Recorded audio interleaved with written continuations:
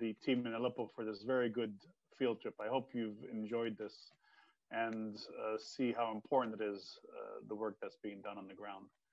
I think it's so important to see how we're able to make a difference despite the global COVID-19 pandemic. I felt I was back in Aleppo, this beautiful city in the north of Syria. And I hope that this trip has helped you get a better idea about UNICEF's work in Syria through these excellent colleagues that we have on the ground. So members of the press, colleagues, friends, thank you for coming to this press conference. UNICEF is very grateful for your interest that has been with us over the years. For the past decade, you, the members of the press corps, have been part of the extended UNICEF family through ongoing coverage on the impact of this brutal war. And you've been able to raise attention, you've been able to help us advocate, you've been able to make us make a difference. 10 years, it's a whole decade, it's a half a generation. It's beyond belief that this has been going on that long. This has been a war that has had a staggering impact on every single child from Syria. When the war first started, I traveled with a group of emergency directors to Syria. And at the time, we aimed to expand humanitarian action in Syria by conducting the first cross-line mission. As you know, Syria pre-2011 was a middle-income country with almost no humanitarian response. So we had to gear up. And yet none of us at the time thought that the war would go on for 10 years. And yet here we are. This beautiful and diverse country that is Syria has been riddled by one of the most brutal wars in recent history. The toll that the fighting has had on millions of people, including more specifically its children, on the mosaic of the social fabric, on the economy, let alone on the infrastructure, including basic services, is tremendous. Let me give you a few points of information or data that could be useful. So firstly, last year has been exceptionally hard for Syria's children with the triple effect of the ongoing war, the economic crisis, and the COVID-19 pandemic. Inside Syria, there are 6.1 million children in need of assistance today. This is an increase of 20%. It's 90% of Syria's children. The price of the average food basket, what a family eats every week, has skyrocketed in the last year. It has increased over 230%. And according to the latest estimate, more than 500,000 children under the age of 5 in Syria suffer from stunting as a result of chronic malnutrition. We saw the catch-up education program going to kind of more formal education. 1 in 3 schools can no longer be used because they were damaged, destroyed, or are being used as shelters for displaced families, or in some cases being used for military purposes. Let me turn to the issue of the fighting, and specifically to the issue of children directly affected by conflict. So according to the latest verified data between 2011 and 2020, more than 12,000 children were verified as killed or injured. The numbers are unfortunately much higher, but this is the direct reports we've received. More than 5,700 children, some as young as 7 years old, were recruited into the fighting. And nearly half of these 5,700 children served in combat roles in the front lines. And more than 1,300 education and medical facilities and personnel came under attack. The war is leaving a heavy toll on children's mental health, with both short and long-term implications. 1 in 4 children are now displaying symptoms of psychosocial distress. And this is double what we had last year. Now, I want to zoom in on one situation of particular concern, the situation in northeast of Syria. You know, I visited northeast Syria in December. I visited Al-Hol camp. And I want to say that the living conditions in the camps are appalling. And while we continue to deliver services there, this camp is not where children should be. There are 41,000 children in Al-Hol, including Syrian children. of these 41,000 children, there's nearly 27,500 children from 60 nationalities. And these children should not be there. They should be at home with families in their communities or countries of origin. So there's a lot of terrible things that have happened for children over the last decade. But I also want to say that there is hope.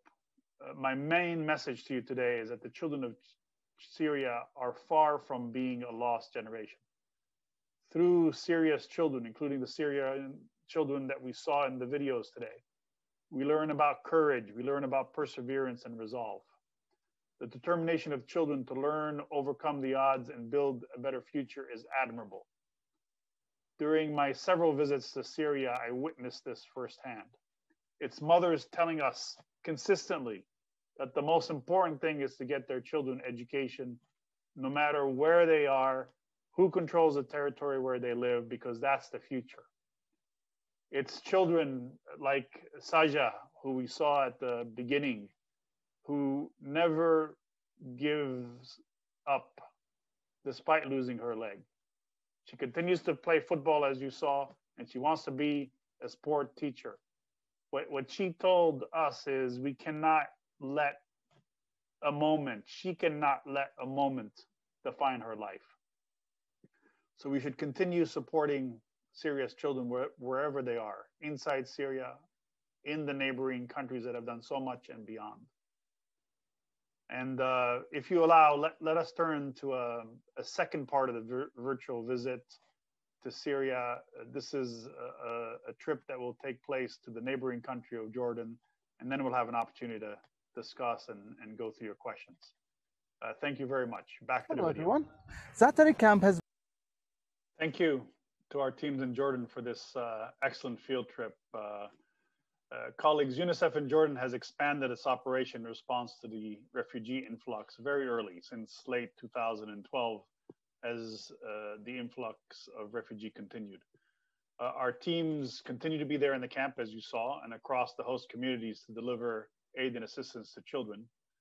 And like in Jordan, we have teams in all of the host countries, including Lebanon, Turkey, Iraq, and Egypt.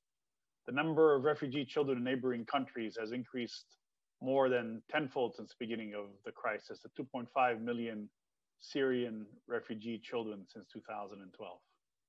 And Syria's neighboring countries, the countries I just mentioned, Jordan, Lebanon, Turkey, Iraq, Egypt, have borne the brunt of this outflow, despite having their own challenges economically. These countries host 83% of the total number of Syrian refugees around the world, putting a strain on them and their services. And this generosity, this open door that people and government in Syria's neighboring countries have shown is exemplary, and it's not to be taken for granted. You know, despite everything, economic crises, political instability, this generosity has never stopped. It continues a decade on. And Syria's neighboring countries themselves need our support more than ever. I have to say, I'm specifically concerned that Lebanon gets support. Lebanon's going through a very difficult situation. You remember the explosion in August.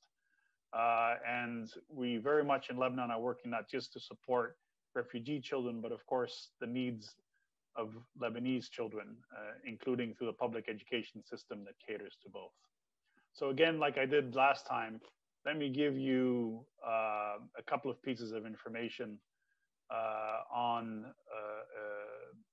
some of the results in this case of UNICEF's work. And this includes our work inside Syria and in neighboring countries. So with UNICEF's support over the last year, nearly 900,000 children have received routine immunization of vaccination against measles.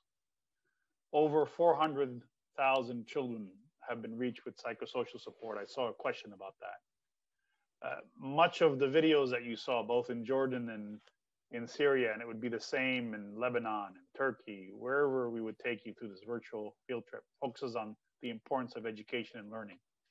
And we've been able, with UNICEF support, to access over 3.7 million children who have benefited from formal and non-formal education. Overall, 5 million children are learning as we speak today, and each of those is a ray of hope. We've been able to support 5.4 million people with access to safe water through improvements to water supply system, as you saw in Zaatari. And in response to the COVID pandemic, we reached 55 million people with awareness raising materials, health measures, distributed personal protective equipment to frontline workers, including masks, robes, and face shields, and are supporting the countries to get the needed vaccines and get beyond the issue of vaccine nationalism. So what does it all mean? And where do we go forward? I mean, thanks to all the efforts from partners, governments, dedicated personnel, civil society, partners, and of course, teachers, we continue to have 5 million children who have access to learning. And this is an example and an indication of the joint efforts. You know, without the work, without everyone coming together, we would have virtually no children learning in Syria and around Syria, no Syrian child learning. And we would be at risk of a lost generation. You know, in the coming years, we will continue to focus on learning. We'll continue to focus on responding to COVID, including the delivery of vaccines. We will continue focusing on psychosocial support to children and keeping them safe from violence and harm. Returning to the COVID-19 situation for a moment, let me just say that we, with WHO and other organizations, are a member of the COVAX facility.